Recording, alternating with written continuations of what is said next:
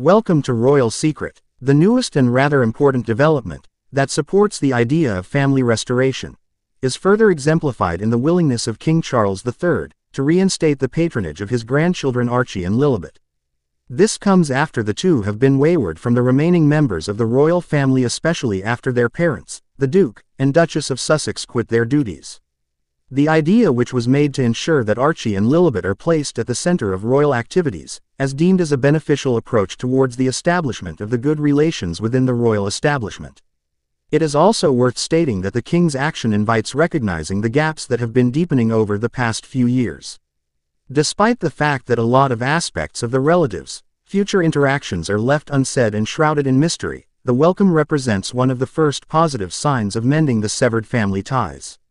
Patriotism has always revolved around family in the case of the monarchy. King Charles, having grown up and spent many years studying what his reign and his family's role in society is, knows how valuable family ties are. The young prince and princess, who spend most of their childhood not very often exposed to the royal duties, are now being offered the chance to live that royal life with their cousins and relatives. They are now based in California, USA, and although they still are part of the royal family, they forged a lifestyle for themselves that is somewhat more autonomous, while still dealing with all the aspects of being royal.